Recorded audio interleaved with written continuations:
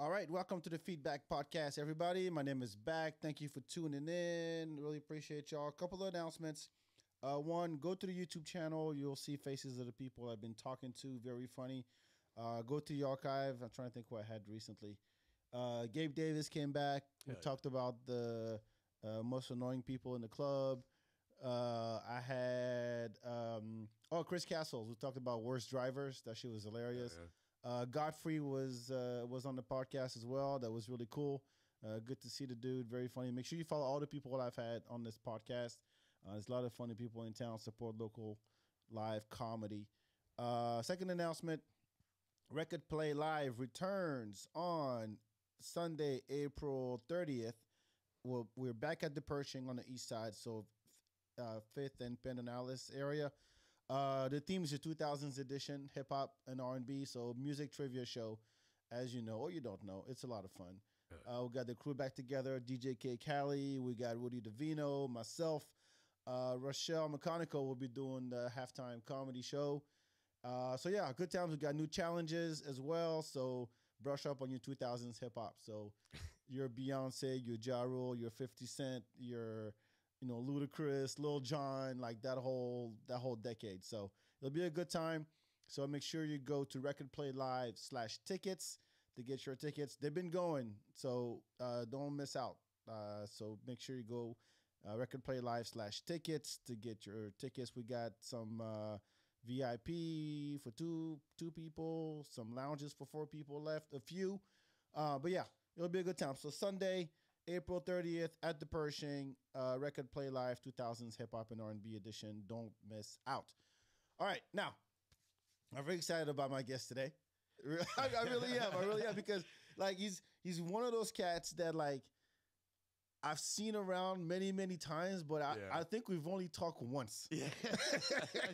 But I'm like, I gotta meet this dude. So I'm really glad it's a long time coming. I got Pat Sirois in my building. How you doing, man? I'm doing good, man. Doing good.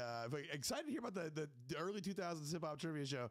That's like, I'm Rain Man with that shit. Like that's really? Yeah, it's because like I grew up in Texas, early 2000s, perfect age for it. It was like a huge hip hop head, and just all that early 2000s stuff. Like that's still my blood type. Yo, I've had this conversation with a bunch of people. Like, what was the best decade in music? Most people would say, this is what I've heard. They always say the 70s. Yeah. The 70s, you got the funk, you got the disco, you got the early, you got the soul. There's a lot because the 70s was a very crazy decade. Yeah. So that when a country is in crisis, that's usually when the best music comes out. Yeah. Right. So when the country's fucked up, we make the best art. But then the 2000s to me was like the culmination of 70s, 80s, 90s. Yeah. And then it went to shit after that. Yeah. 2010 was shit. Yeah. I graduated in 03 and like from college? No, from high school. Oh. Never not that old. Yeah, never made it to college, but I grew up in clean. I used to be a rapper. That was like what I initially thought I was gonna do. Oh shit. Okay. With my entire life. I was doing mixtapes and shit. Like that was my grind. And so I was a huge hip hop head. I loved it. I remember like I think what I love most about that, I can't speak for music in general, but specifically about hip hop in that era, and that kind of changed when the 2010s came, was that it used to be like, I was a huge fan of like localized hip hop, regional sounds. Right. Like I love Southern stuff, but what kind of stood me out where I grew up at Clean, I was like one of the only cats that listened to actual, like, I love like lyric heavy New York shit, which didn't fly in Texas. They'd be like, maybe a little Dipset, whatever Jay-Z's radio song was. Right. But I hung out with like, dudes hung out in trap houses and shit. They were not bumping like lyrical miracle lyrical. It was like switch a house or turn it off. It was essentially right. It's like you get banned. But yeah, it's like that because the Texas had its own sound back then. What that like sparked the fascination. I loved thinking about like, oh, what does music from this part of the country sound like, or what would it sound like from here? And so I remember I would like be going through the source and it would have the unsigned hype shit. It'd be like somebody from Rhode Island. I'd be like, I don't know what that sounds like. Or there was this dude, Joker the Bail Bondsman from Anchorage, Alaska. And I was like, what would rap from there sound like? And that sparked my interest. But then like around 2010s, because the internet, everything got real big, everything kind of started sounding the same no matter where the fuck you went. It all kind of sounded Southern because it rode that Southern wave in the late 2000s. And that sound, the trap shit. And it turned into, it's like the roots what we listen to now. but it like the sound melded to where like you could hear somebody from LA and like that dude could be from Houston, that guy could be from Miami. Obviously, they still have the regional things, like Miami's got the club shit, but yeah, it was like it kind of took that local flavor off of it, which I miss. Well, it became a formula. Yeah. After the 2010s, because people were getting the game not necessarily for the music, but for the clout or for the money.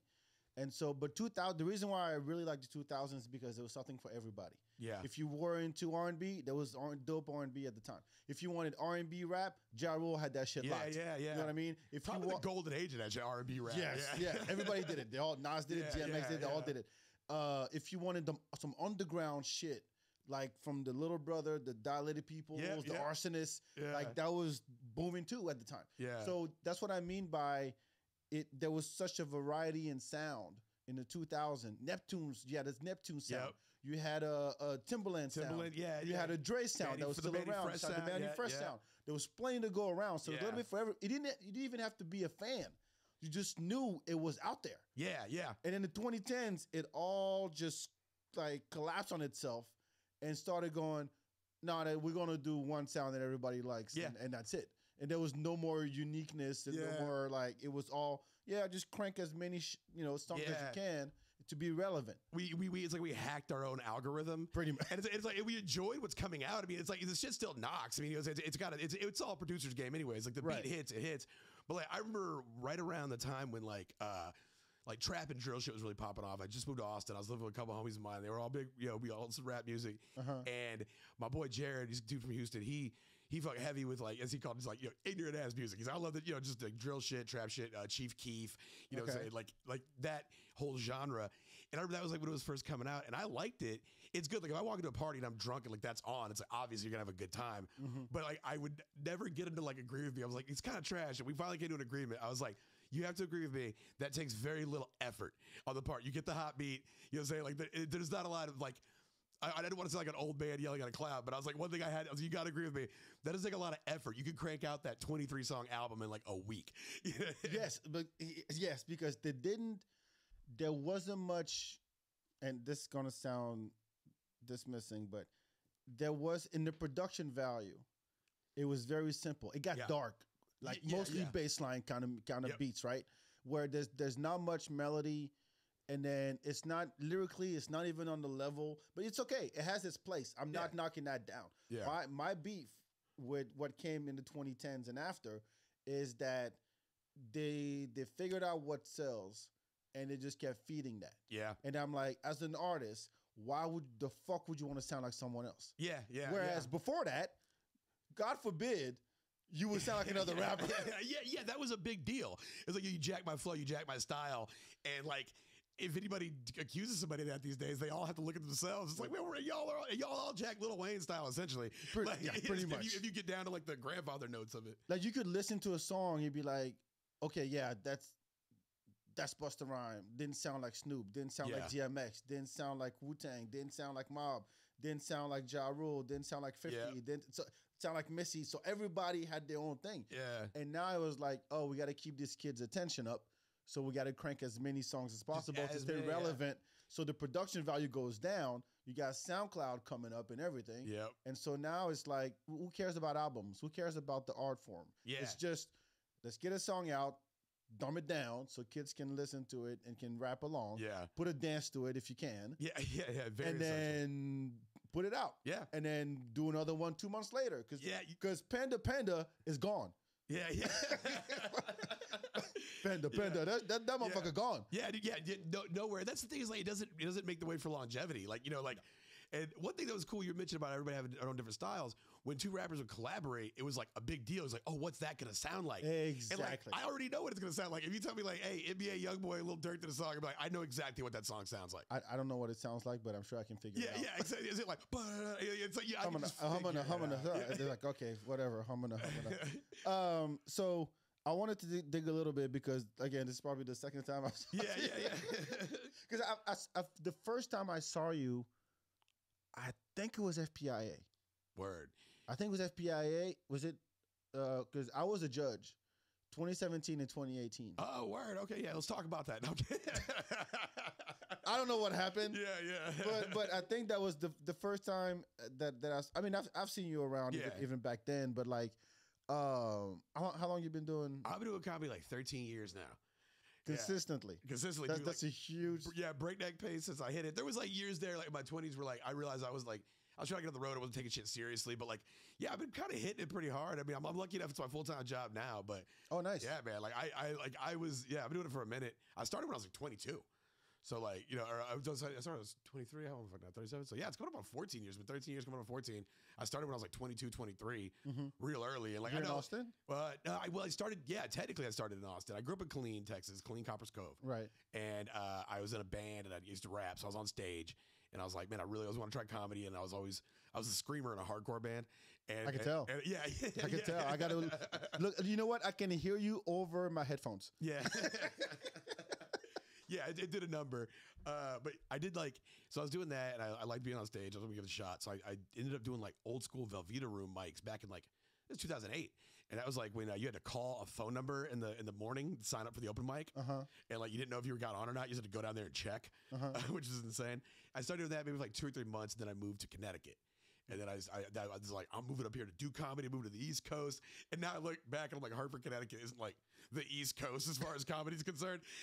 And so I was like, fuck it. I went up there and did that. And then, but I got my technical start in Austin, like the first couple mics. But my real groundwork was the 3 years I was in the New England scene. Oh, okay. Who were your contemporaries in Austin? In Austin, so when I moved here 3 years in. I was already doing comedy for 3 years. And when I got here, like, Ryan County, Chris Tellez. Okay. There was like the older cats at the time. Obviously, it was like Matt Beard and stuff like that. Lisa Friedrich is still around. Roxy Castillo. I was lucky enough to be there at the same time and become really good friends with LaShonda Lester.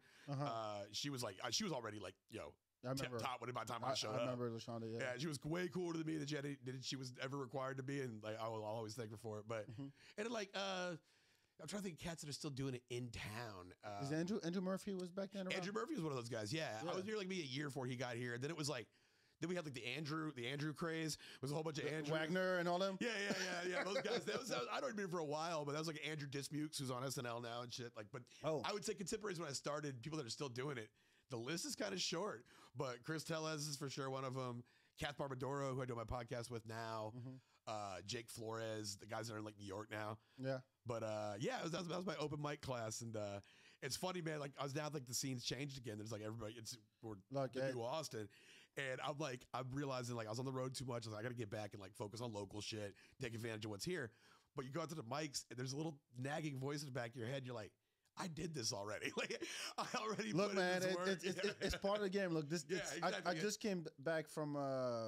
I just had to talk to this guy, Nate Jackson from LA Times, about the Austin scene. He's asking me, like, what's it like? And I can't say that I've been around, at least doing comedy that long, but at least I was around back then to where I knew what was happening, even when I was not doing comedy. Yeah. Because I used to go to Cap City all the time just as a fan. Yeah. Like way back in the day when Patrice would come through. Yeah. It's so cool. People can like plug into like a comedy scene and not be comics and just enjoy the local scene and be a fan of that. I think that's so rad. Like all the comedy wham guys are like that. Like shout out to Valerie, man. That's how it works. But I mean, it's one of those. As much as people will shit on the fact that everybody's moving to Austin. Look, Austin's been in the top 5 best city to live in for years. Yeah, and then now everybody got the memo, and then COVID really accelerated things. So whatever, it's more opportunity. But what I appreciate, and this is what the point I was making to Nate, was that comics are taking upon themselves to produce shows. Yeah. So there's not really a gatekeeper anymore. Because Cap City was only game in town back then. Yep. And in the Velveeta room, that was it. Yeah. And so now that it's become more decentralized, when people are running shows from Temple all the way to San Marcos, at a brewery, at a coffee shop, wherever, and more clubs opening, more opportunity, but more people are going to move. That's just that's just going to happen. Yeah, like I always try to take a pragmatic stance. Like I'm in this art shit for the rest of my life. I pretty much figured that out. And so I take a pragmatic stance. It's like, You want to rap no more?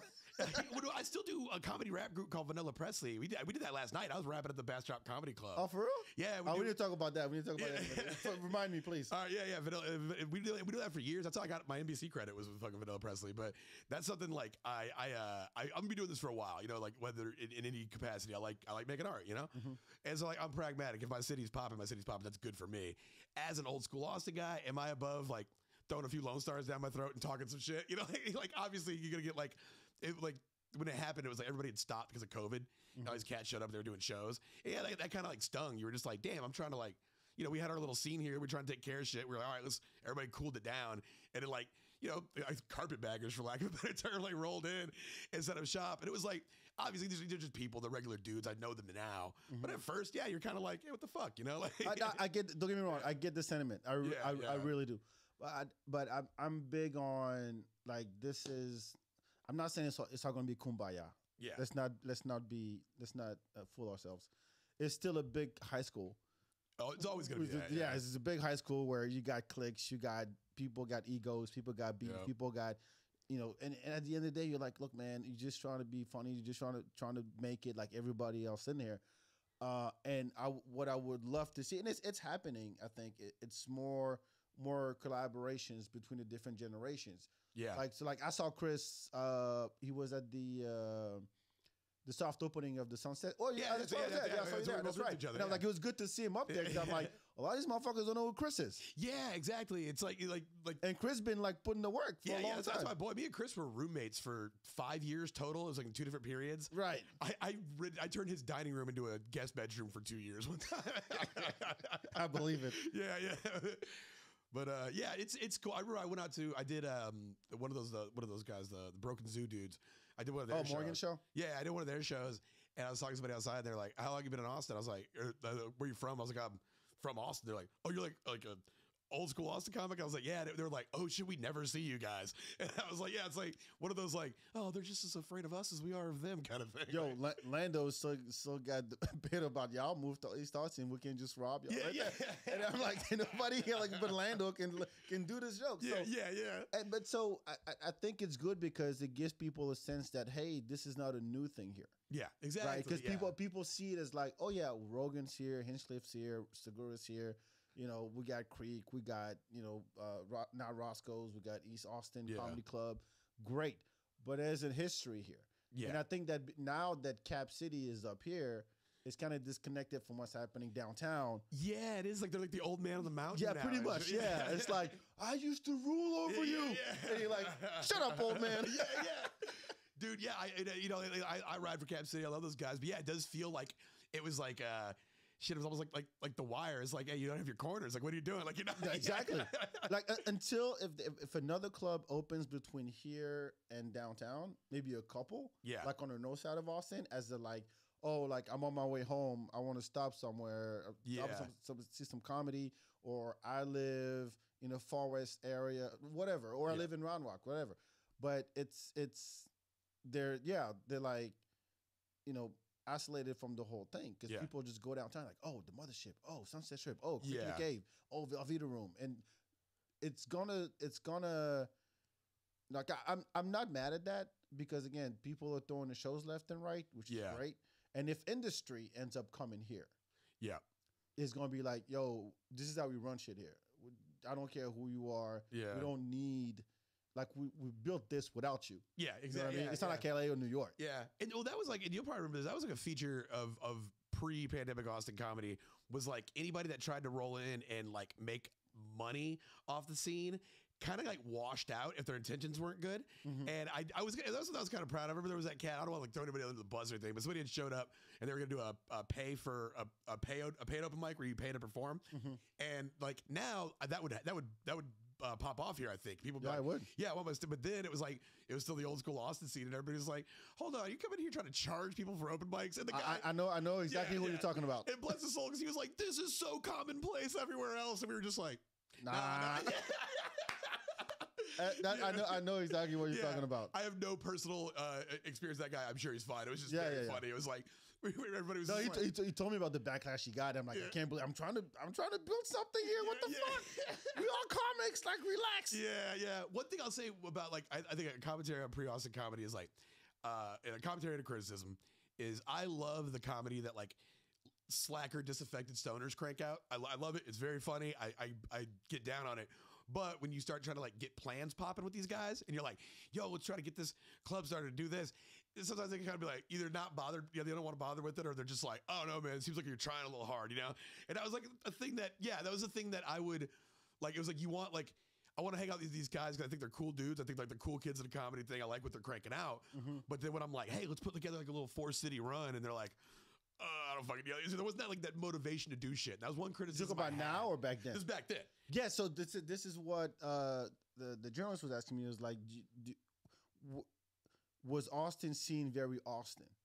Yeah. In the sense that Austin, by definition, is very Austin. It's Austin this, Austin that. We support local before we support anything else. Right? Yeah, ideally. And so he's asking me who was like kind of cultivated something here and kind of like exported it, was able to transition to another scene successfully. Yeah. I'm like, I don't know a whole lot.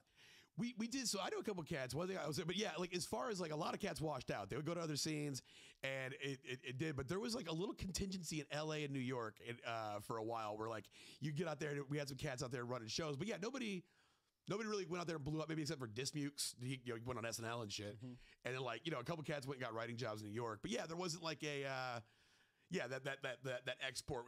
And by the time they made it out there, they were known as LA or New York comics. They weren't known as Austin comics. Right. By the time they made it. And I wonder if that translates to other cities as well. Because I would imagine like I wouldn't think of John Mulaney as a Chicago comic, but that's where he's from, I don't know. Maybe I don't know if it's just like a perspective thing, but I just couldn't think of anybody. For sure. Maybe like, Maggie. Maggie. There was a few other people who went out and did things, but like as far as like being out there and really being known as an Austin export, I don't really think it happened. Well, I mean, now's the time. Yeah, right? Shit, export me if anybody watching, all right? We're going to expedite your ass out of here. Pay for shipping. Put a barcode on my ass. Scan me. Send me somewhere. I need it. No. All right, so we're going to dive into today's topic. So this one I've been wanting to do for a while because I watch a lot of TV and I watch a lot of movies. Same. And I'm very picky about what I watch. And people always, like how you get in a conversation with somebody and within 10 minutes it turns to, so have you seen this show on Netflix? Well, everyone watches this thing. Like, okay. No, I have not watched Peaky Blinders. I don't give a fuck. All right, relax. So You're freaking everybody out. No shit. I don't want to know what it's about. Game of Thrones. That's my bar. Okay. But yeah, we're going to talk about big money grabs in Hollywood. Like basically a franchise that you're like try to basically milk the shit out of it for no reason. Where once it's like, why did you even bother? Like that was the sole reason why you felt like you need to hire a whole new crew and put some money up because you were going to go triple that money. Yeah, exactly. It kind of like, I think if we wanted to, before we talk about it, like set like the definition of money grab, I think some people like, obviously, I think people make things that they have respect for the IP and the intellectual property. Right. But a lot of people, I think that when you see a money grab, you see it and you're like, these people don't even like this shit. They just saw that obviously everybody loves, I don't know, Sonic or whatever. Although I heard Sonic was dope. That was actually pretty good. Yeah, but like people love Sonic, so it's like if you can, I think if you watch it as a fan, if the people making it like the shit or not, or if they're just like, okay, we know that people will buy these tickets no matter what we put up there. We could do Lord of the Rings 6 and it just be like dogs dressed up as hobbits and like people will still go see it. There's some aliens in there. Yeah. There's aliens. It's a sci-fi element now. We're shaking things up, and people will go see it because they're like, well, I'm a Lord of the Rings fan. I will go see that. And it's kind of funny. So that's kind of on my list as one of those things. I don't know how we start. So the one that you brought up before we turn the mics on, I want to leave that one for last because that's one really dear to my heart. Oh, okay. Okay, we're gonna leave that one last. Yes, yeah. So go ahead. What's your first one? So then I would say it was actually the Lord of the Rings Amazon show. Oh, there's a. Oh shit, that's right. Yeah. See, exactly. One of the biggest franchises in movie history has a huge budget show on Amazon Prime right now that only 37% of people who started it finished it. And I'm one of those 37. I started it. We watched 3 episodes. Lord of the Rings, like I liked the movies. It's not an IP that's like close to my heart. Like growing up, I read a lot, but I tried to read Lord of the Rings. Maybe I tried them too early. I was like in 5th grade, and I was like, oh, you read the books? I tried to read the books in 5th grade. I haven't read the books, but I remember I tried when I was like really reading a lot in 5th and 6th, and they just were like a little too dense for me at the time, I guess. So I clocked out on them. So I like the movies, but it's not like I'm like beholden to like the Lord of the Rings. It's not like it's like a passion of mine. I appreciate the shit. I mean, it was at the time when you think about the epic story, right? Yeah. That, I mean, they were long as fuck. Oh yeah, yeah. And so you're really you're basically introducing an entire universe to the public. Yeah. Right. And you got to know like who's who, like on the same as Game of Thrones. Game of Thrones, right? yeah. It's the same kind of thing. A lot of legwork. Like you gotta watch this shit with a diagram next to you just to know who's who, son of who, house of what. Yeah, yeah. Like it was one of those. And so I can't think. I mean, if you take away Star Trek, Star Wars that have their own universe, yeah. Like in terms of movies, was Lord of the Rings like the first one that was like, yo, there's this whole fucking thing. Sprawling universe. Yeah, I think it was. Because I remember like that was the thing when it, like a lot like when the superhero movies were popping out. Obviously, you had X-Men, but X-Men it wasn't part of a larger universe. Right. And then like they had those little one-offs, like your Daredevil and your Elektra, and when I think they maybe had intentions to try and merge them one day, but nobody stuck the landing. And so you had all these like standalone little movies where like that had the opportunity to be a world-building movie, but they never did it with it. And I think Lord of the Rings was. Yeah, probably the first one to do it. Remember the first when did the first one come out? Do you remember? I can look it up. Was it 99, 2000, and 2001 when those movies came out? Or was it 2000, 2001, and 2002? Or 2000, like that time period. Let's see. Fellowship of the Ring came out. Oh, shit. I got a whole article here.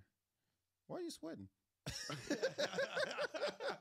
Bro, I got a whole nother fucking person packed on my abdomen.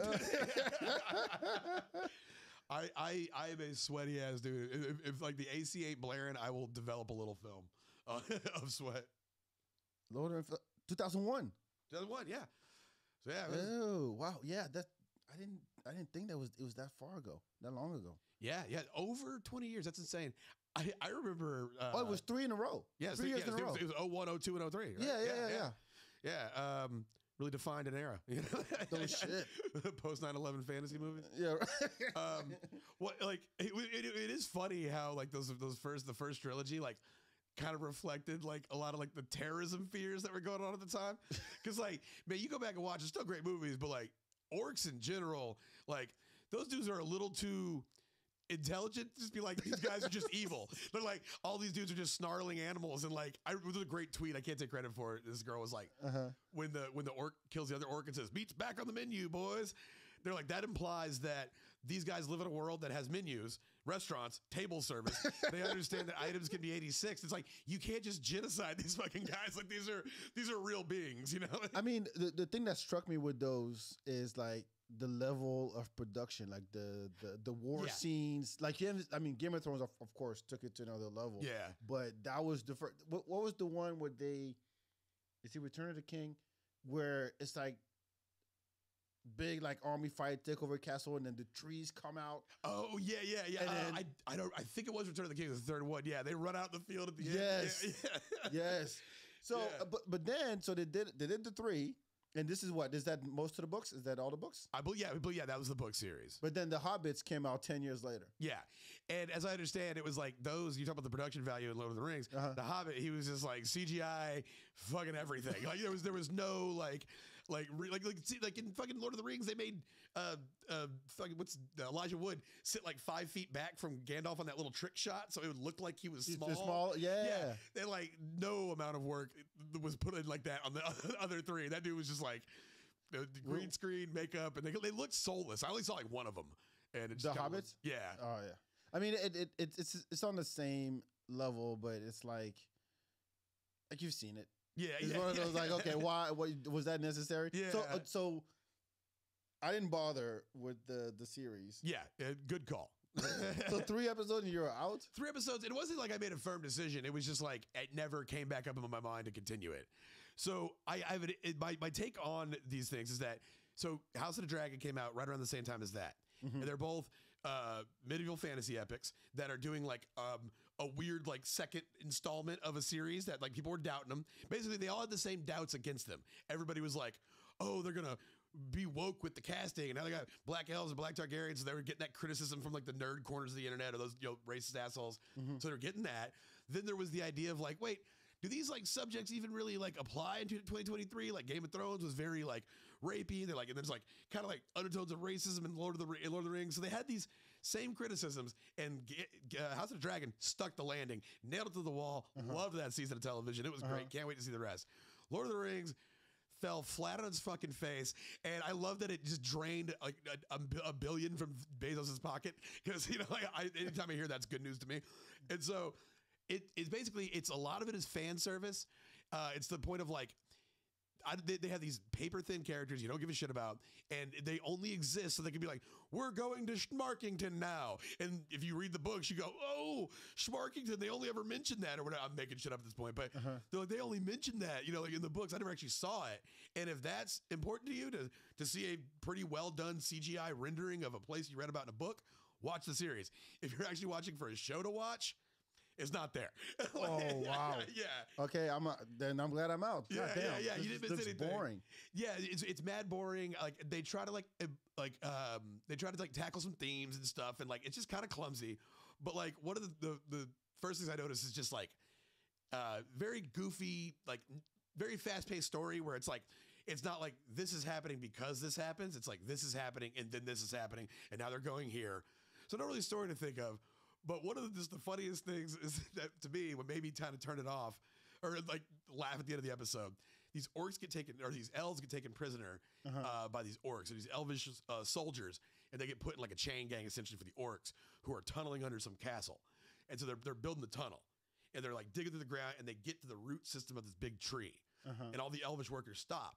And they're like, we're not going to do it because like trees are sacred to us. We're not putting our axes in these trees. And then the orcs are like, well, if you don't fucking start doing that, we're going to start killing elves. And so only one elf is brave enough to do it. It's the main character. And he steps up and he goes to swing the axe in this tree. And I was like, immediately, I was like, that actor has never worked a day in his life. Like, he's like, did it get renewed? Do you know? Now so I understood is that they were banking on it so hard. They were like 5 seasons out the gate. They approved it for. They had a 5-season story frame, and nobody cares and nobody watched it and nobody gives a shit. I don't know how beholden they are to that release schedule or to that production schedule. Obviously not. If it's going to lose some money, they'll probably scrap it. But like Amazon's got deep pockets. You know what I'm saying? They could just do it. Yeah, but I mean, if you're just doing it for content, it's like, are you... It's a cash grab at that point. That's what it is. That's what it is. That's what it is. You're right. You're hitting right on the head. It is a cash grab. Yeah, it's like they were like, these nerds are they're gonna eat whatever we fucking shovel down their throats. And I think this was like an instance where they didn't do it. They were like, no, we're not. We can tell your heart's not in this. This shit kind of sucks. We're all set. Well, is there a Gollum movie coming? Is there? Jesus Christ, I hope not. There's a Gollum video game. That actually sounds kind of tight. And I think there's a Gollum movie. Is it going to be Andy Serkis? It has to. It has to be. No. Oh no, it's just a video game. Word. Oh yeah, just a video game. But they got to make. That's the thing. Like it. Once they get greedy, they get greedy. They'll take another character and spin them off. Because meanwhile, Game of Thrones is doing another prequel to the prequel. Yeah, even more prequels. Which the Game of Thrones one, that one, I'm fully like I didn't read. I listened to the books on audio on Audible because I don't have the time to sit down and read books. And when I was working construction, I watch the show. It's even lazier. I love it. So yeah, I listened to the books on Audible. They're fucking great. The dude who did the audio work is a guy Roy Dotrice. He was in like a bunch of movies. He's a character actor, and he ended up winning like Grammys for the Lord of the Rings not Lord of the Rings, but the Game of Thrones audiobooks because he fucking killed it. And then those were good. And then I listened to House of the Dragon on audiobook too. So it's like I kind of know what I'm seeing going into the next show.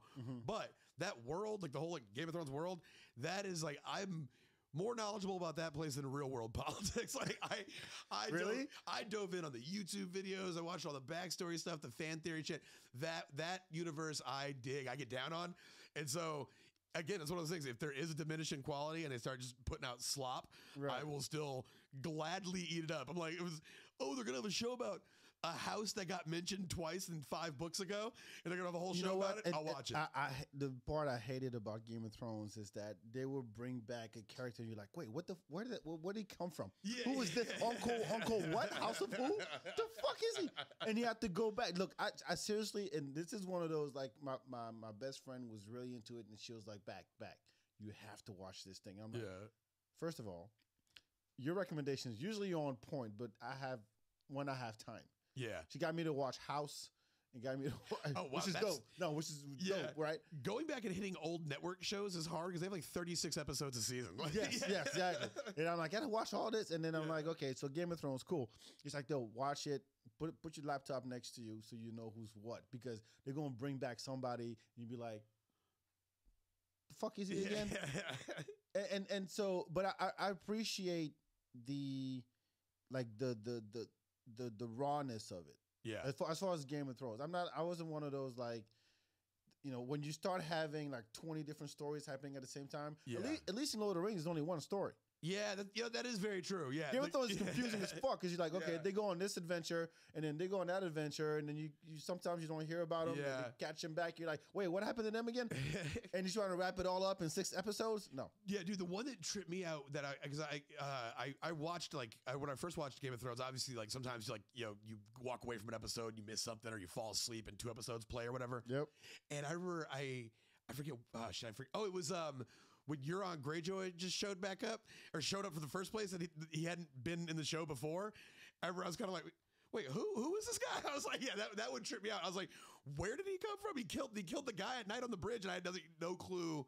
And he kind of shows up like that in the books too. In the books, it's just like, oh, there's another Greyjoy, by the way, and he's here. He's back now. Is there any big actor in the Amazon series?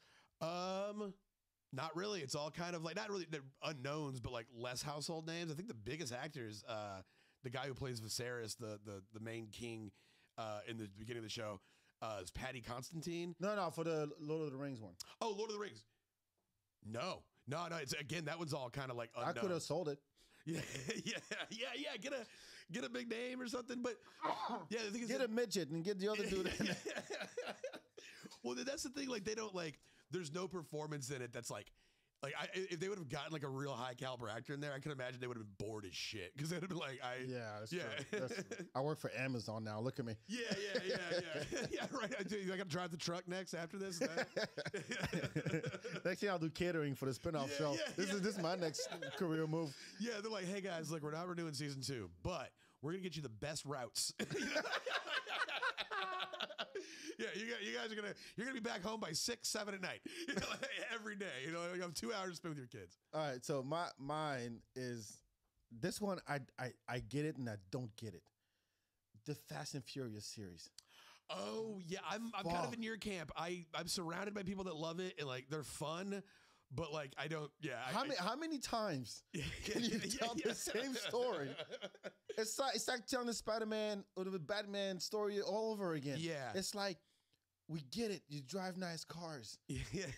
And then if they have a meeting, there's 10 of them now. Yep. Plus the Hobson thing. Yeah, the little side universe. Yeah. I want to call it universe. It's just look, we got Jason Statham and The Rock are going to do a show. Yeah. They might develop it. I don't know. But it's like, let's do a high octane, movie about cars racing. I'm like, okay, I'm not into cars. Yeah. But I can respect that. Like that's a world that I know nothing about. It has its own codes. It has its own language. It has its own okay, cool, I'm with it. I watched the first one. I'm like, all right, yeah, these dudes love to race. Yeah. But next thing you know, they start to like, yo, we gotta save the world. I'm like, yeah. no, race. What happened to the fucking race? Yeah, it is the wildest departure from reality. No, I swear to God, they got to be high on PCP and think. Okay, last time they drove on ice, being chased by a submarine. Yeah. in Antarctica, or some shit like that. Yeah. How can we amp it? Yo, let's have it jump buildings. Yeah, it's like I think the next one I believe they're like not necessarily in space, but like in high atmosphere, and what I do like about the next one that's coming out, I think the plot line is going to be because I remember one time I got high as shit with my boys. We watched the Fast and Furious, I believe 5, where they steal the It safe. don't matter. It's the Yeah, same thing. yeah. They're all the same. Except for Tokyo Drift. Nobody gives a shit. Yeah. They steal the safe. They steal a safe from a police department that's full of all this drug dealer cash, and they drive it to the streets of Rio de Janeiro on chains. And That's right. And they're just destroying Rio, and they're like wiping out sidewalk cafes and shit. They're knocking civilians off the bridge, and it's just like clearly they're the bad guys in this. It's like you guys. You know, like they had the movie magic where it's like, no, the bad guy shot his henchman, so he's worth all this to do this to. So the next one is coming out. I guess Jason Momoa plays like the son of like some dude had like a fucking papaya truck or something. Like I don't know what goes on there. Papaya truck. Like, yeah, and his papaya truck dad like gets knocked off the bridge, and he's like, it like rightfully is like wait. Street racers from Los Angeles like came here and did all this because our police force had 2 corrupt guys at the top, and they acted extrajudiciously, or the fuck you want to say. And he's like, that cannot stand. I gotta go kill Dom Toretto now. And fuck your family. Yeah. This is a family. Another detail that's very funny about that universe is that everyone has like godlike respect for Dominic Toretto, and like, oh yeah, he'll just bump into people, and it'll be like it's like new character gets introduced. The last one was Cardi B played like a bank robber lady who just shows up out of nowhere, saves their ass, and she's like, well, when I heard my boy Dom was in trouble, I got here quick. And it's like, he meets Helen Mirren's character, and she's like, oh, Dom, I love that, man. It's like, wait, how did he? And he has 5 lines in the whole movie. Yeah. He's always working on a car. Like he's just like he just pops up. Dom, we need you. Yeah. What is it again? I've been trying to retire for the past 10 years. Yeah. I got a family now. Yeah. And like I guess they have the plot line where what's his face? Paul Walker just is just out the crew. Like, he's still alive in the universe.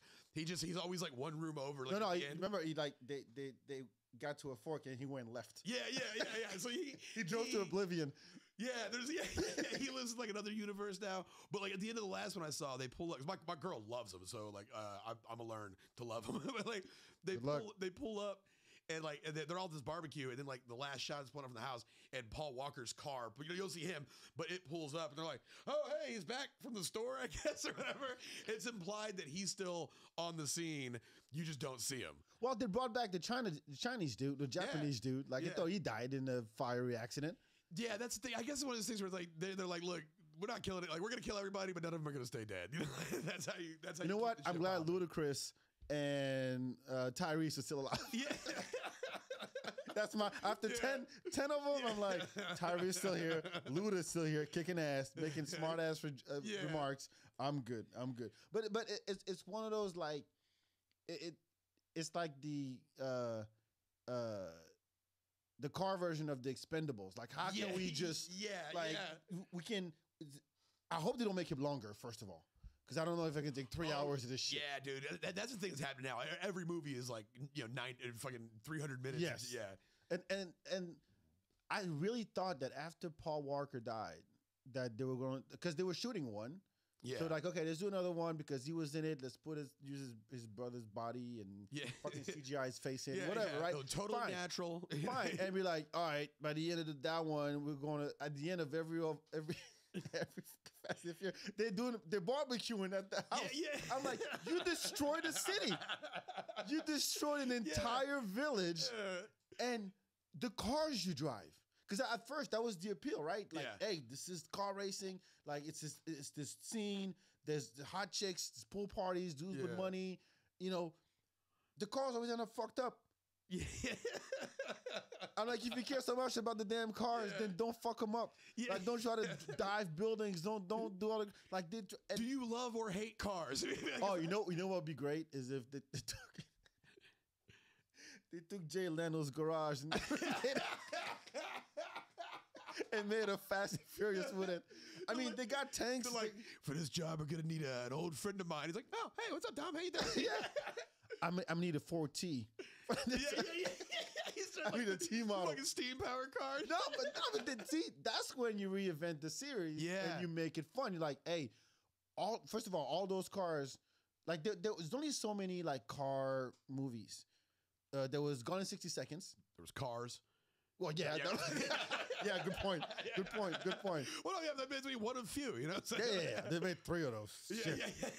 yeah. No. So Gone in 60 Seconds. That's the first one I can remember. Yeah. The Nick Cage movie. Yep. It was, and those were actual. Those were like legendary cars. Those Yeah. were like, muscle cars. Like you got to know about the shit. Yeah, yeah. And I thought when Fast and Furious came around, I was like, all right, cool. I'm gonna learn about the world of cars. Next thing I know, I'm learning about family. Like, Yeah, yeah, what the fuck? Like I don't need that. Yeah. I don't need. There's I have a sitcoms for family. this. There's sitcoms for this. You know what I mean? There's plenty of them. I don't need a lesson on family from fucking Vin Diesel. Yeah, yeah. I really don't. I did. So I did, where'd you grow up at? Did you go like I grew up in France. in France? Oh shit, that's fucking cool, man. I lived in Germany for quite some time. Okay. Yeah. But like, different country, same continent. But so It's next door. It's fine. Yeah, yeah. It's a 3-hour train ride. yeah, yeah. So I grew up in Killeen, Texas, and after fucking Fast and Furious hit.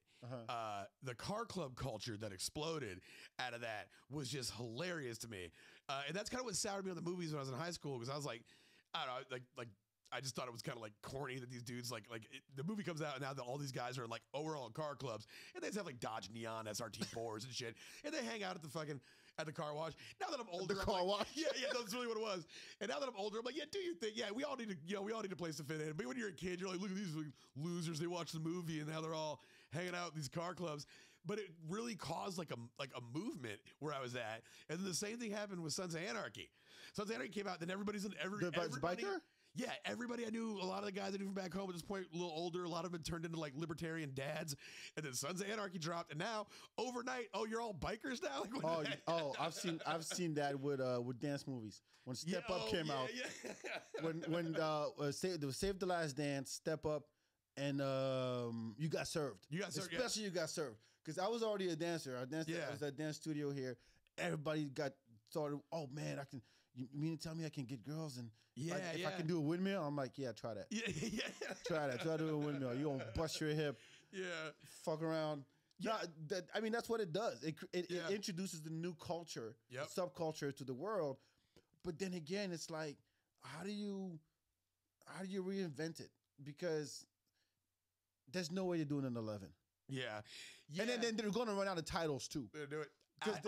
I think prequel. Is 19? Would it have enough cars to be cool, but cars still on the road? Maybe like 1940s LA. Is Dominic Toretto's grandfather? Oh, fuck me. Fuck me. And then he's hanging out, and he doesn't even know it, but he's hanging out with Paul Walker's grandfather. They get into a whole little thing, and they don't even know that one day their grandkids are going to change the world. Please don't. Please don't. Actually, if you do it around the Industrial Revolution. That would make it interesting. Turn of the century cars. Yeah, do that. Do that. That I will watch. Plowing through fields of coughing. No, but what's interesting also is that they do run out of titles. Yeah. Because they're Fast, they're Furious. Yeah. Fast Furious. Fast 9. I'm like, don't get it twisted. It's the same movie. Yeah, Just because you remove one word, it's like Tokyo Drift. All right, who cares? Yeah. But it's the same thing. And I'm like, you got at some point, you got to be like, hey man, I think we've taught people about family enough.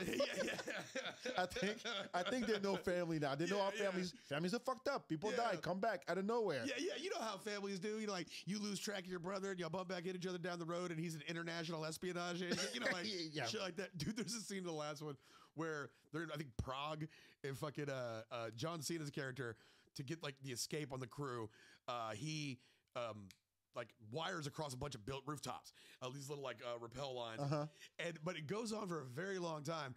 And they show like one scene where you see how he's doing it. He's stopping on one rooftop, and they already have the line set up, and he's clicking to another one. Right. But from the point of the chase, it's just like they'll do like a couple scenes of car shit, and then it'll cut, and he's still just like. He's like, and it just keeps going back. Like, there's no way he's still going on one zip line. It's pretty fantastic. It's just over the top, and you're like, it's not necessary anymore. We get it. Yeah. You like cars, you like family, and Vin Diesel. Wait, hold on. Also, families don't traditionally drive those models of cars. No. If it was really about family, they'd drive minivans. This Fast Furious 11, is that the one that's coming out? Yeah. That's the one where Jason Momoa Oh, so that is 11. Yeah. I is thought 11. that was 10. Yeah, and you said it couldn't be done, and here we are. Okay, in uncharted waters. Let me look up 12. Yeah.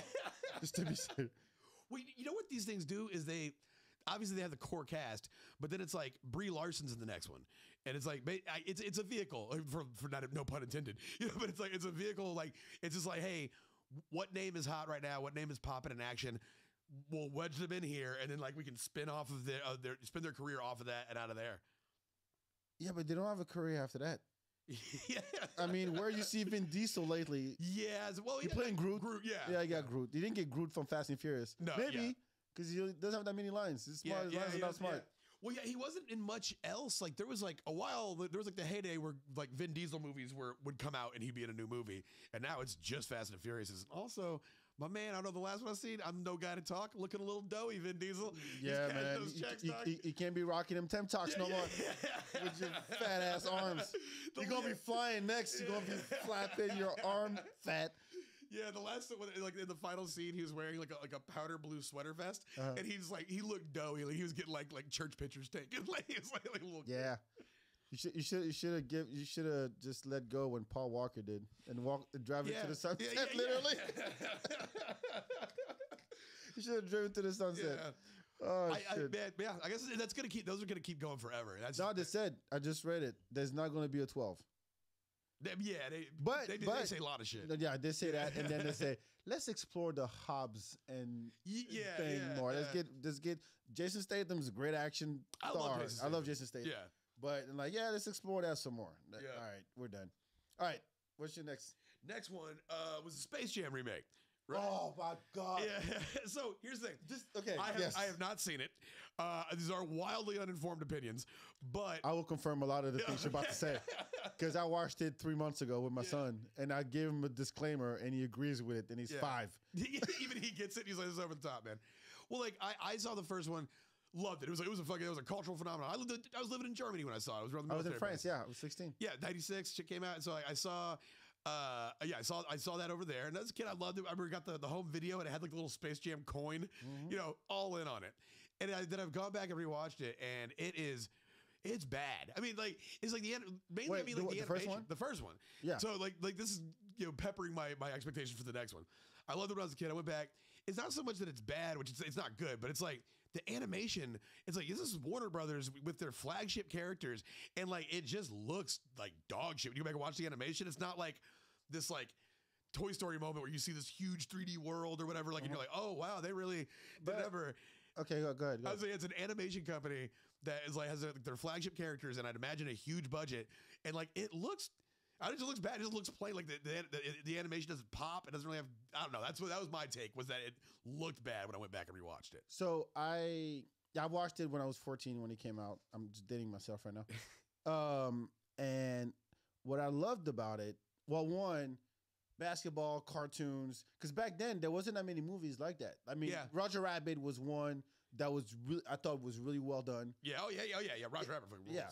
So you're like, okay, it's Michael Jordan. I get it. He's at the height of his game, and then at the time I was like, yo, the soundtrack is dope. That's what it was. The soundtrack hit him high.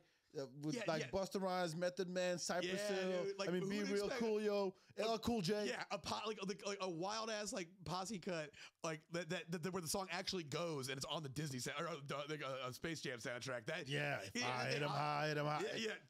That and I believe African Can Fly, R. Kelly. Yeah, run up in this shit, and take the championship. Oh, dude, my son loves the Quad City DJs. Oh yeah. Everybody get up! It's time to slam now. We got a real jam going. Like the whole intro is just dope.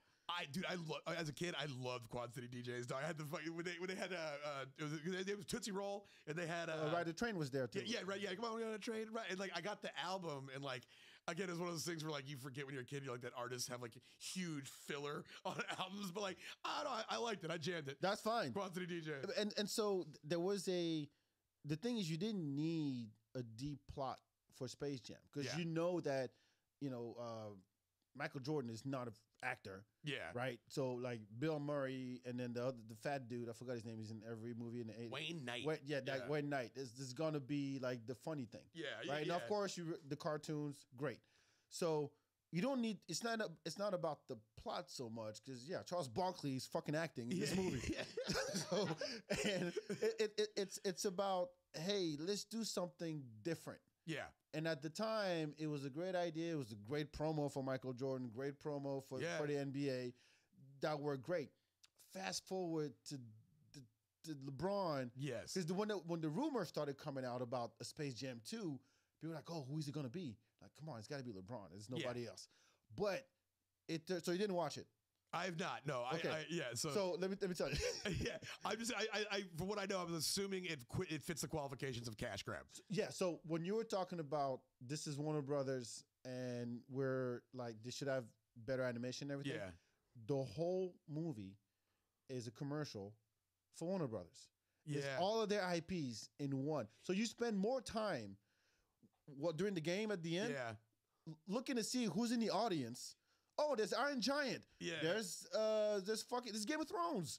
They had White Walkers in the audience. Oh, dude. Yo, so this is the part I'm most familiar with, having not seen it. Because I watched a whole bunch of shit discussing the game and what was in there. Yes. But yeah, they had the guys from Clockwork Orange who are rapists. You know? No, the mask was there. Yeah. Jim Carrey mask was in the audience. And then all the cartoons, the Flintstones. That I spent most of my because I'm like, I'm a huge fan of the Warner Brothers shit. Yeah. But it's like it was a Nike commercial. Yeah. Oh yeah. And a Warner Brothers commercial because the whole plot of the movie is we're gonna pitch LeBron. Hey, we're gonna put you in all of our IPs. So within the first 10 minutes of the movie, LeBron sits in the board meeting. Yeah. And there's this fucking Don Cheadle Al G rhythm. Fucking dumb. Stupid Al G rhythm. No. Don Cheadle, who's a very respectable actor, looked bored as fuck in this character. Yeah. I'm Al G rhythm. I'm making punts for a living as a fucking computer. And he's pitching to LeBron, hey, how about we put you in a Game of Thrones world? And then you'll be LeBron this. And we put you in this other series we got going on. We put you in all the HBO shows we got, pretty much. And LeBron was like, nah, I'm not doing that. And that's when Algorithm decides, okay, I'm gonna put you in your game, so I'm gonna kidnap your son that you don't get along with because you want him to be a basketball player, but he's a nerd. Yeah. And I'm gonna bring him into my universe, and I'm gonna be his dad, and I'm gonna challenge you to give him a basketball so you can get your son back. But in the process, you're gonna save the world because if you lose, then everybody gets trapped in the the multiverse. Whatever the fuck.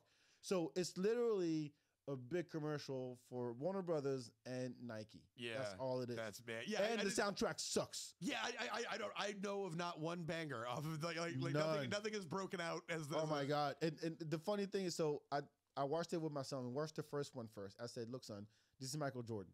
This is top. Like nobody comes close to Michael. Okay. Yeah. There's only one Michael Jordan. I was fortunate enough to grow up, with him. Yeah. Even back in France. Didn't matter. Yeah. Right.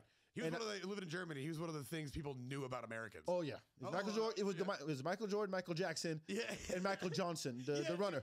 Those are the Michaels. That was not lost to me as a kid. I noticed that. I was like, that's kind of crazy. Yeah. I had the Michael Johnson shoes. They looked like shit. You want to run like a rabbit? Like this? I was just like, dude, I got them because I was like they just like I was like, oh, it's the Michael Johnson shoes. Like they were like not necessarily running shoes, but they weren't hot. No, they were not. They did not wow people on the first day of 6th grade. So I sit him down. I'm like, okay, we're going to watch Space Jam. You love basketball. This is Michael Jordan, and he loves it. And then I go, okay, now I don't want to skew you.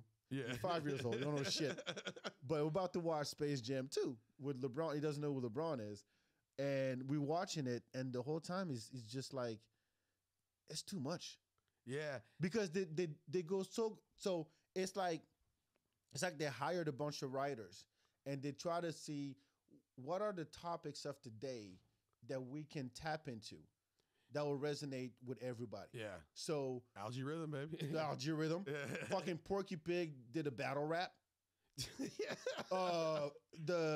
And they had there's a scene, this is dumb, where they're like, oh, you're trying to put the team together, right? Just like in the first one. Trying to put the team together.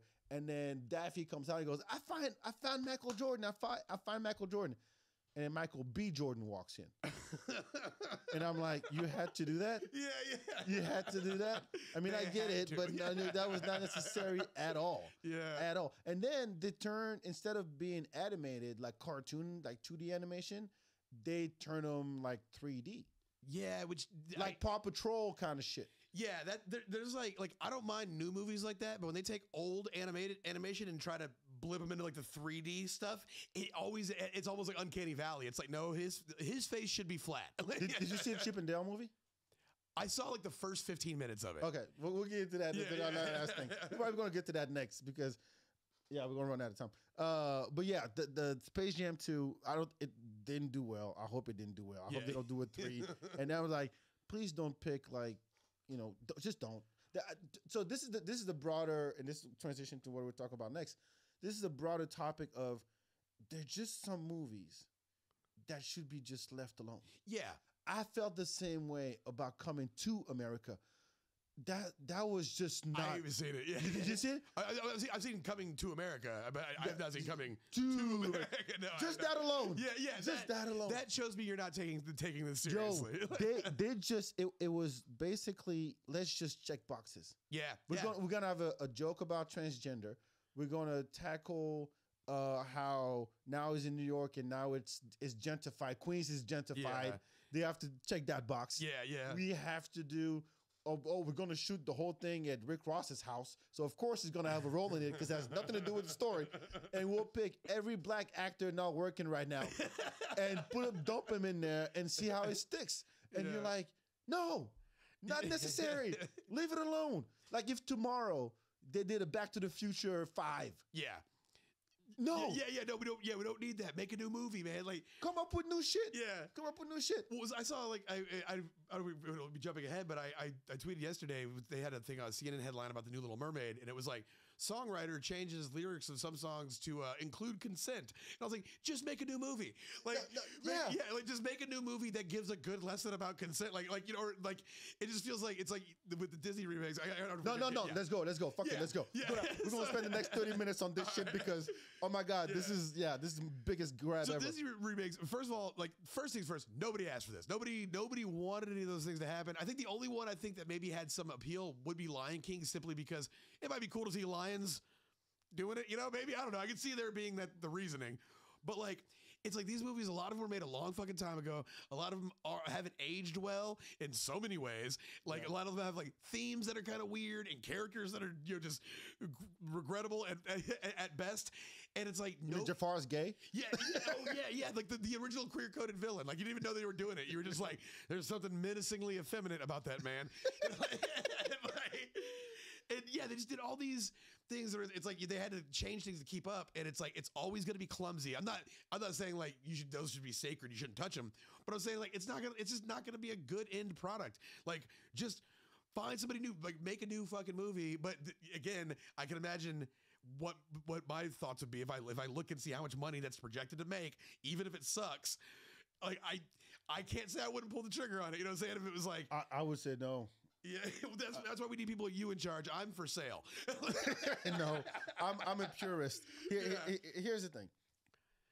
When you're taking an animated anything, whether it's like Japanese anime and you're trying to bring it to today's world, and I get it, nostalgia sells. Yeah, I mean it's people grew up with that. Now they got money, they got kids, they want to introduce it to the new generation. I get the sentiment. Yeah, I saw the Mario movie yesterday. Don't tell me. I hope that's good. It's all right. I heard it was great, but I gotta take my son because he loves Mario. Yeah. But like, I get the appeal, and I get the cash. I get the money that's right there. Yeah. But I think there's a way to execute it that should be considered and be looked at and be like, hey man, if you're gonna do Aladdin, and you trying to not replicate, but at least be on the same level as a Robin Williams as the genie, don't get Will Smith. Yeah. Don't fucking get Will Smith. Like it just doesn't add up. It's not even prime Will Smith. Like Robin Williams was on fire when he did Aladdin. No, they actually designed the genie character around Robin. Aladdin, yeah. We did a whole episode of my podcast about when Robin Williams agreed to do it because like the genie character touched his heart, and he was like, "Out of goodness of my heart, I'll do it." And he said, "Michael Eisner, you got to promise me one thing." He goes, "What?" He goes, "Don't commercialize genie." And they were like, "We won't." Like immediately, they just like betrayed his trust. That's why he didn't come back for the second one. It was Dan Castellaneta, Homer, really? in the Return of Jafar. Return of Jafar, yeah. But this thing is like. Will Smith, you get Will Smith now. It's like Will Smith was like funny in his movies back in the day, like Welcome to Earth and fucking like he had great one-liners in his movies, but he's not like a super funny guy, No, yeah. I mean, this is the level of improv because they basically like all the voices and the characters that the genie had in the first one was just Robin Williams just off the top of his head. There's a whole video about it on YouTube. Yeah, it's great. And you want to ask Will Smith to do that? Yeah. No, because you've established that here's a kind of out of whack character, very spontaneous, very not that calculated, entertaining in the moment. Right, it's just a series of boom, boom, boom, boom, boom. Like think about it, like joke, and hitting every single time, which is what Robin did. Yeah, and now you're gonna get somebody who's gonna rap. Yeah, I just don't. So I'm like, okay, you're just doing it because it's money. Yeah. When they pitched the Lion King remake, and I'm like, okay, first of all, dope cast, right? Except for John Oliver is the only white guy on it. Yeah. I'm like, yes, this is good. Go black people. I was excited. I was like, yes. Donald Glover, Beyonce. Fuck yeah. I'm with it. James Earl Jones as Mufasa. Dope. And then you watch it and you go, we can't tell the lions are talking. Yeah, that's what I heard. Yeah, because no. Yeah. So somebody actually took it upon themselves. They kind of reanimated it. Yeah. To make it look more cartoony, but still in 3D. Yeah. To where like you can tell the difference between Simba and Mufasa. Yeah. But they just took lions. They just animated lions, and it doesn't.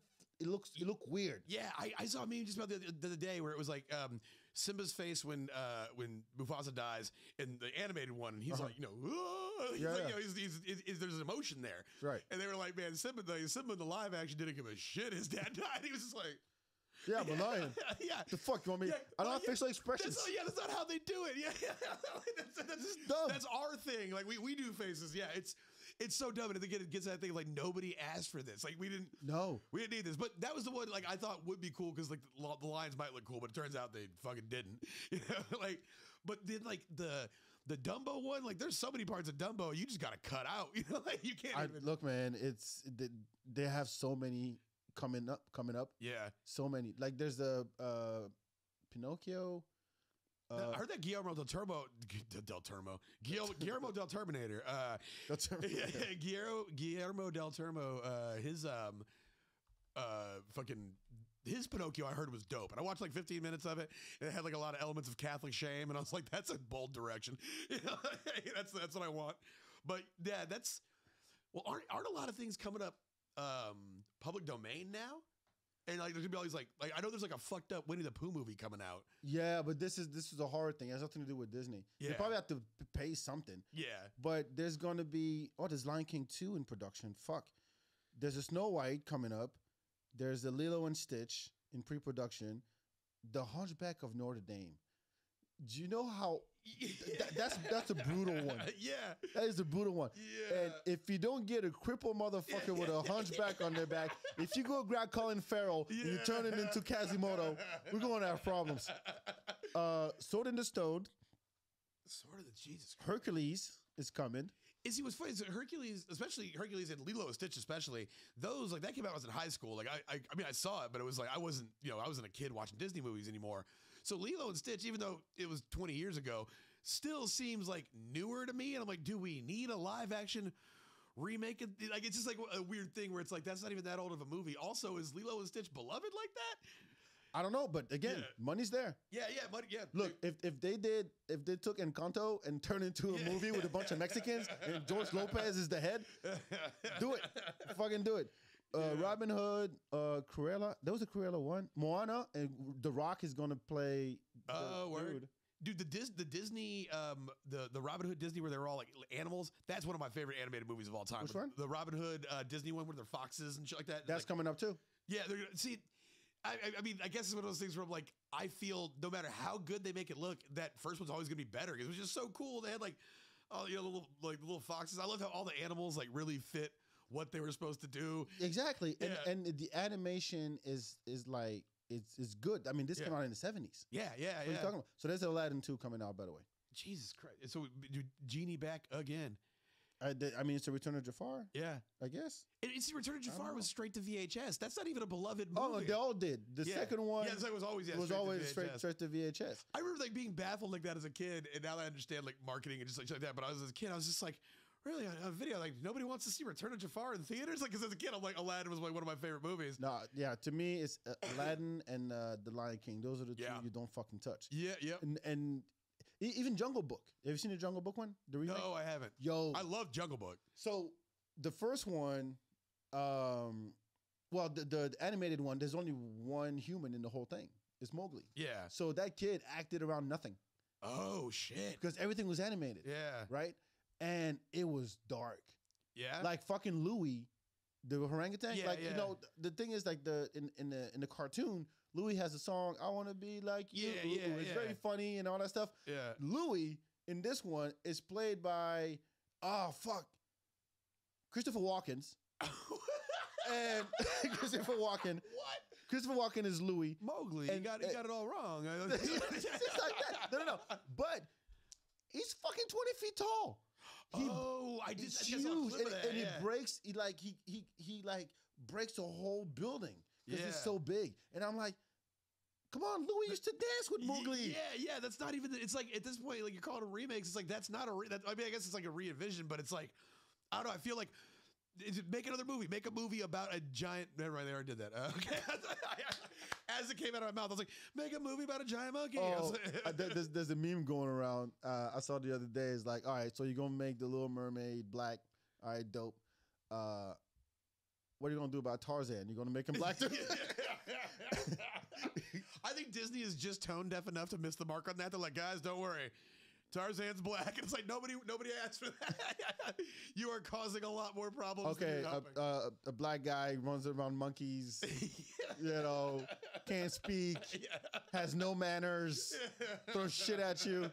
Like this, do you really want that smoke from Black Twitter? Yeah. Do you really want that smoke? Yeah. You're not ready. The one that I enjoyed, I think, would be kind of nice because it fits a Princess and the Frog. The one that's in New Orleans, because there's a whole New Orleans culture around it, and the bad guy is the black dude with the skull face. Yeah, I remember that was like, so by the time that was out, like I was out on Disney movies. Oh, me too. Me too. But my ex had 2 kids. That was like my re-entry to a lot of them. But I haven't seen Princess and the Frog yet. Yeah, I thought it was pretty well. But what I love, and I think they should bring back, is, I mean, everybody watched the Disney movies because the songs. Yeah. Like A Friend Like Me, or Can You Feel the Love Tonight? Like those are songs you're like, yeah, like this is what it's about. Yeah. But when you turn that into live action, it's weird. Yeah, it doesn't, because we don't do show tunes no more in movies. Yeah. It's not the 80s no more, and people start singing out of nowhere for no reason. We don't do those. Like there's a reason why you're singing. I expect that out of a cartoon. I'll be like, yeah, they're a cartoon. They start singing. They're tunes. But yeah, just like Belle just walking through the French town, telling the whole town how they suck and she's smart. You know, Yes. Yeah, you're whack. You're gay. You're all boring as hell. Like that's like it just doesn't come across that well. I guess what I'm saying is like, why, if you're gonna remake it, maybe remake the animation. Maybe but again, I don't see the appeal of putting live action into it at all. And I Other than money? No. Yeah, other than money. And I think en masse audiences feel the same way. But what I always have to remind myself of shit like this is like, it's not technically made for me. It's made for kids. So I wonder how they react to it. But if I was a kid, I would imagine I'd want to see the cartoon version. Like, yeah. You know what? I had a policy. I tried to hold on as long as I could with my son. I was like, look, forget all these 3D cartoons. Yeah. I'm talking about Paw Patrol, fucking PJ Masks, and let's go back to 2D shit. Yeah. Let me show you the Looney Tunes. Let me show you something like Hanna-Barbera. Yeah. Let me show you, like, Bluey's the one that's blowing up now because it's just 2D. It's like somebody drew this shit. Yeah, You know what I mean? man. I think the CGI cartoons is just lazy. Yeah, really, honestly, like I completely I get that because my ex had 2 kids, I'd watch a lot of their stuff, and yeah, the stuff that was like that, really resonated to them. It was also because like on a TV budget, you're not gonna make that 3D dog look that good, Yeah, right. It's like just get some animators, man. Yeah, hire Japanese people. I don't care. Just fucking, just do it. Just do it right. But there's no need for we're just gonna check boxes. That's the part that always annoys me, where they. And also, come up with new stories. Yeah. Come up with new stories. Like, you don't have, not everything needs a remix. Not every song needs a remix. Not every movie needs a remake. It's just, that's why I'm glad when the movie, like, Everywhere at Once, whatever. Yeah. Like, I appreciate that so much. Just a new story. Yeah. And it's so weird that, like back in the day, like, most movies were that, and now it's like it's refreshing when you see one. We're like, oh, this is a new story. It's because it's everything is an IP, and I mean it's that, like, it's a cliche thing. We've all noticed it, but it's true that, like, that came out. And that was one of the biggest, coolest things about it for me. I was like, oh, this is just a movie somebody thought of. This would be good. Yep. Banshees of Inisherin was dope as shit. Yeah. Because that was just a movie some guy thought of. Yeah, I don't. This is one thing that's kind of, you said you have kids, and I'm sure you watch some kid TV.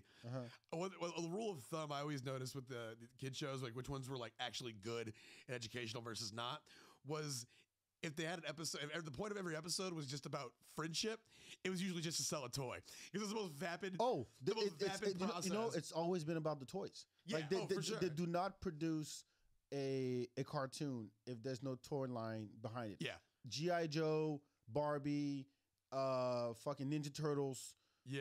Even in the 80s. Dude, I mean, I was a kid. I remember when I found out, I didn't even know what Ninja Turtles was. And then, like, my friend came home from the toy store with a Ninja Turtle. And I was like, I don't know what that is, but I need all of it. Yeah, that's what it is. Transformers, all of that. Yeah, it's all toy commercials. Well, so my ex, her kids would watch a lot of PBS Kids stuff because no cable at the old crib. But so, like, a lot of PBS Kids going on there. But I remember I'd watch that, and like Arthur's like talking about like socioeconomic issues and like the fallout from Hurricane Sandy, like heavy shit. Arthur goes in, and but then she would watch a couple other shows where it'd be like, this is clearly like Bubble Guppies comes to mind. And I watched that. Yeah, the reason I can tell like Bubble Guppies didn't really teach kids shit was because it was the end of every episode was, hey, that person's bad. It's because they have no friends. Now they're friends with them, and now that person's good, and that's the lesson. Go buy some toys, kids. People with no friends are bad people. Like, that's how Bubble Guppies is. Yeah, and it was like, but that's how it always pointed out. It was like, I'd smoke out and watch. I'm like, oh, this is one of those bullshit kid shows because that's the only moral. Oh, there's one. My son loves Blaze and the Monster Machine. You ever heard of that one? It's a car that turns into all kinds of shit. I like that. But they also teach about physics. Yes, okay, I do think I remember that. And they're like, oh, this is acceleration. This is cool. Speed. This is weight, and this is it's literally about physics, but it's always the same. At the end, he does. I don't know how it is in English because I only watch it in French. Like super speed or whatever, and then he wins, and someone always try to cheat. But I'm like, you could watch Wacky Races. Yeah, same thing. Yeah, that's what I took away from Wacky Races was physics. Well, I mean, the boulder is going to land on the Dick Dastardly. Yeah, it knew a little bit. Yeah, we have a boulder here now. The PSI, it's gonna make steam shoot out of Duke Dastardly's ears. Yeah. But, oh man, no, but so to go back to the Disney thing. Oh yeah, sidetrack. No, that's fine. This is what it's about. Yeah, like we start there, then we go wherever. But I think that knowing all the ones that are in the pipeline, it comes down to, yes, I get the money, but I think it's time for the new generation to get new stories. Yeah. Like we were lucky to grow up in the 90s, 80s, 90s, even 2000 for some of them. I mean, a lot of them. Yeah. Some of them. Now everybody else died. I made it through most of them. Yeah. After that, I just hung it up. I was done. But be like, have their generation tell their story. Yeah. You know what I mean? Yeah. So if you're writing for a TV show and you can find a topic that can resonate with the kids, and given all of today's rules or codes or whatever you want to call it, because we didn't give a fuck back then. Yeah. It was just hey, here's content. And the dude the head get cut off. You'll live with it. You live through it. You're going. You're 6. You know what's up. I mean, you'll be fine. You'll grow up to be a well-adjusted adult in the 2000s. You'll be fine. Y2K was not a bug. It's okay. You're gonna live. So have them tell their stories. Yeah, I saw the other day. I watched Bodies, and it was like largely like young, like Gen Z cast. It's got Pete Davidson and but like probably the oldest person on set. But it was like I was watching it, and it kind of duped me. I got like whatever the little trick they try to pull in the audience got me in the sense that I'm watching. I don't know if you've seen Bodies. No, I heard of it. Yeah, it's like a murder. The one mystery. when he got tattoos. Yeah, Pete Davidson from SNL. Yeah, it's a murder mystery. Like it's a bunch of young, like 20-somethings having a hurricane party, and people start winding up dead one by one. And like I'm watching this, and at first I was like, these are the most useless people. Like they have all these kids have zero skills. Like there's a part where they get down to the car, and the car is a stick shift. I can't drive a stick shift. I can't talk shit. But like they read every situation wrong. They on purpose. No, on purpose. Like they're just like the characters have no world experience. Oh, they have no world experience. They have no like like I think Generation Z kind of grew up in an area they didn't have. There's not a monoculture. Like if you grew up on the internet, you could just pay attention to your hyper specific shit and be like, oh, what? There's a mountain in North Dakota that has presidents' faces on it. Just like not know about like larger culture at large. And that's kind of like the reflection of that in these characters. And then they flip it. It turns out it's intentional. Like these kids are all just, it starts to realize it at the end, but you're watching it, like all your worst fears about Gen Z confirmed. It's like, there's a killer in the house. They can't drive a stick. There's one older guy that's hanging out there. They mistakenly kill him because the lady was like, well, he seemed violent. You said he was a vet, like in Iraq. She's like, no, he's a fucking veterinarian assistant. Like, and just all these like, and you're like, oh, these guys have no clue about the larger world outside of their like 20-something circle. And then like, it flips it at the end, and realize that's what's been going on the whole time. And you're like, oh, this is Gen Z. I hope it was Gen Z, right? I'm gonna sound like an idiot.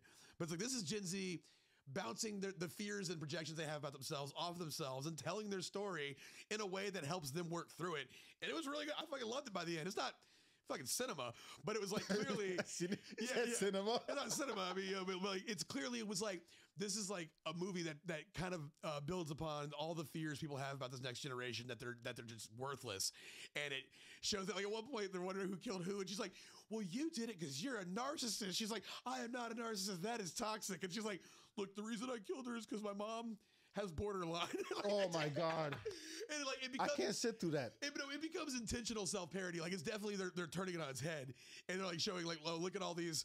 Like this is the fears we have about the generation, is that they're just stupid, and every one of those characters self-absorbed, and every one of those characters lives up to it perfectly. And I imagine it was a younger writer who was like, I'm going to process the concerns my generation has about, are we even competent people, and do it through a slasher flick. And it was pretty fucking cool. So if it works for them, that's fine. The true test is if you fast forward 20 years from now and they do bodies. Yeah. And now the world is different, and now they're like, oh my God, there's robots everywhere. Yeah. And now they have to like live with it, and then live with the insecurities and kind of and make it work. Yeah. Like, so that would be the test. Of time, yeah. So what I'm saying is just leave the generational, put it this way. Any movie that defines the generation, you hear that a lot. Yeah. Like a Top Gun or Footloose. Yep. Or Coming to America, or Casablanca, Godfather. Yeah. Like leave that defined that era. Yeah, right. Yeah. Even if it's a story told of a different era, that doesn't matter. But there was a reason why they chose to write it, to produce it, and release it at that time, and it marked that time. Yeah. And then we move on to the next time. Whatever people are like. Because I before I started doing comedy full time, I was working construction, and a lot of construction guys thought it was cool as shit that I did comedy, and they wanted to talk about it, and they were those guys who were like, so you're like censored now, huh? And I'm like, nah, that's not really real, like at least in my experience. And so we were talking about it, and they always said the same line was, you couldn't make Blazing Saddles today. And I'm like, yeah, that's true. Like, yeah, you couldn't, because they made Blazing Saddles in fucking 1979. It was a different place. You could do that. And nobody cared. Now people do care, so why make that movie? And then a funny flip on that, I saw a comedian one time that was like, yeah, somebody said you can't make Blazing Saddles today. And I was like, yeah, because I'd look at the script and go, that's Blazing Saddles. Mel Brooks made this in 1979. We can't make that today. No, and just leave it alone. Yeah, just leave it alone. Leave it alone. Yeah. Meanwhile, like you can make offensive raunchy comedies. It's just like if you're out there, if you're gonna include a bunch of shit where you know that's a hot button issue, that's gonna piss people off, and you don't handle it well, you're gonna piss people off. Like if you don't handle it, if you don't, take the necessary steps to make the humor hit and do your thing, it's not going to pay off. And it's like, well, that's the social circle, the social climate we live in now. Mm-hmm. So if you can't make a movie in this climate, unless you're going to invent a fucking time machine, like it sounds like you're not cut out to be a filmmaker today. Like, no, exactly. But come up with original ideas. I remember when there was one movie, was the Old School. Oh yeah, I think Old School. Yeah. Old School, great movie. Especially I'm talking about just in terms of the comedy, the comedy of it. That whole camp where his dad is putting crashers, that whole circle, right? Super bad, like that kind of stuff. Yeah, I mean, Super bad was like that was a big one for me because I was like, it was almost like that was my current sense of humor at that time, and it was like it just like again cultural of the moment. It hit it, and I was like, oh, dude, Super bad. So you can remember like American Pie is another one, defining like an era defining movie, and you like just tell the story of your time. Be creative with it. You get inspired by like stuff that's been out, but don't try to remake it. And the thing is, I don't think they would do it if people, our generation, was not like, oh yeah, let me tell you about this one about Back to the Future.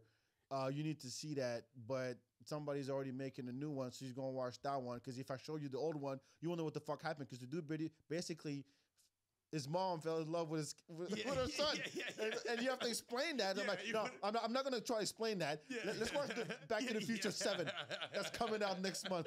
Yeah. So I get it, but it's I think it's a constant battle of, how creative and how much you consider the art form of making movies as opposed to, hey man, I'm just trying to make $1 billion to get the fuck out. Yeah. Or I'm trying to milk the shit out of it over the next, the next 3-4 years, 11 years when it comes to Fast and Furious. Or, like Marvel, and it will just, oh shit, yeah, you gotta go soon. Marvel is also like milking it, but Marvel actually has a purpose. Yeah. That's different. Yeah, I'm a big Marvel guy. I fucking love them. Even it's one of those things. Again, we're like if they slap that sticker on it and they say that it has something to do with the overall continuity of the universe, it's like, well, I will buy a ticket and I will do that until I'm physically enabled to. No, but it works. But one, because it's executed well. Yeah, they're not trying too hard. Yeah, like the superhero trope has been done and overdone. We know that, but it's not about that anymore. Yeah. It's not about a dude that just came out of nowhere and all of a sudden he's a superhero. So he has responsibilities now. Yeah. And he got to learn how to use his powers and blah, blah, blah. Yeah. And then, he breaks up with his wife and then at one point he has a realization that he has to do something. Otherwise the whole world goes to shit and his family dies with it. Yeah. Fine. We get it. Yeah. We get it. But it fits in a bigger narrative that we can all appreciate. Yeah. You know what I mean? Yeah, I get down on them. Yeah, but I could imagine like there's origin stories still in the Marvel universe, but because they're already got the engine going, right? It doesn't feel like an origin story. It's so much as like you're like it doesn't. I don't think I can stand to watch another superhero movie where it's like just the origin. That's why like when they're coming out, like every movie that comes out now, like the Batman, the new Spider-Mans, there's not really the origin. It's like it's already happening or it happened in the background. There's totally enough. Yeah, I got bit. Like we all know, like we don't need that. And so yeah, I like that Marvel, even if they introduce a new character into the series, they've already done the work to where it's like I don't need to like have my perception bended so I can believe this guy can shoot lasers out of his eyes because it takes place in a universe where it's well established that can happen. Have you seen the DC trailer for the Blue Beetle? I haven't yet. I've seen Lopez. It's a Mexican superhero. Yeah. No, don't get me wrong. Good for them. Yeah. But I'm like, really, DC? You can. There's nobody else. Yeah. How about another Green Lantern? Yeah. How about another fucking? No, Fantastic Four is it's Marvel. That's Marvel, yeah. Oh fuck! See, I can't even name a lot of DC shit. Yeah, that's how bad they are. Movies. Yeah. I never like I like the standalone DC shit, like your Batman and stuff like that. Those are all tight. But so far, their attempts at like universe building, I liked Peacemaker. Peacemaker was really good. Uh-huh. And the James Gunn Suicide Squad was dope.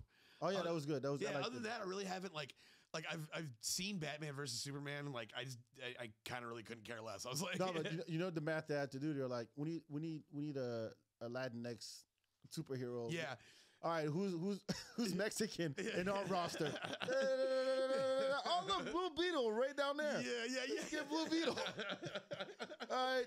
Nobody knows about him, and now it's like, yeah, we'll be able to sell more comic books of Blue Beetle. Yeah, sure, but nobody knew about him. Yeah. We'll do it anyway. Yeah. You're throwing out like like you're not giving away like the top domain property. You're taking a risk on like your lower lower set of IP. You could do a dope Flash movie. Yeah. Fuck the series. You can do a dope Flash movie. I don't even watch the series. I remember Flash from the 90s, the TV series. Anyway. DC in general, even as a kid, like I liked Batman a lot. Yeah, Batman's that was dope. But then like when I found out that Marvel like obviously all the comic book universes are interconnected, but Marvel, like even in the comics days, really leaned into that. It's like, hey, you can be reading a comic, you don't know who's going to show up. Fucking Johnny Torch might make a car, or Johnny Flame might make a car for Spider-Man or whatever, you know? Right. All this shit could happen, and I like the internet connectivity of it. Like blew my mind as a kid. I love that, and I never really got around to giving a shit about the DC universe outside of Batman. No, nobody does. Yeah, nobody fucking does. Yeah.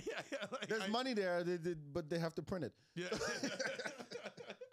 All right, we're gonna wrap things up, Pat. Where can people find you? All that good stuff. So I am on Twitter and Instagram is @PeasyTexas, PeezyTX. Also, I have a podcast called Lie, Cheat, and Steal.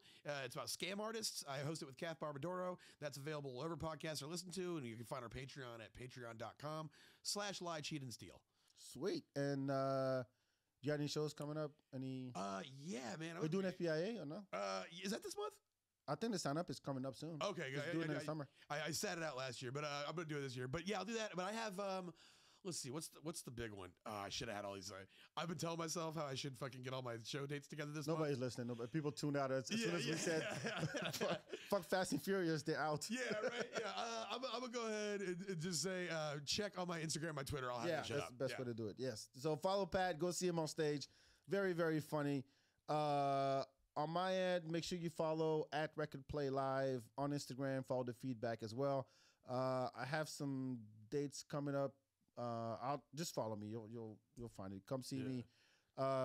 Thank you so much, Pat. I really appreciate it. Yeah, dude, I had a fucking blast. I'm glad I ran into you at Sunset because I was like, honestly, I hadn't seen you in a long time. Yeah, we bumped each other at the Vel the time. The first time, like I said, we ever actually talked. And that's how it goes in comedy. Like, people hear those stories, they're like, well, they just not talk to each other? It's like, no, there's a lot of comedians. Like, you don't get around to talking to everybody. No, but again, this is what I try to do on this podcast. It's like, I think there's more to comedians than just telling jokes. Everybody got interest. Everybody got shit they want to say, they want to talk about. And so, trying to get to know them, that way it gives you another angle when you go see them on stage. And then, to come talk to Pat about Lord of the Rings and the Marvel Universe. Have a conversation. How much time do you have? I will talk an ear off about exactly. All right. Thank you so much for tuning in. Appreciate you, Pat. Yeah, thanks for having me. Thanks for doing this, man. I appreciate it. We'll talk to you next time. Ciao, ciao.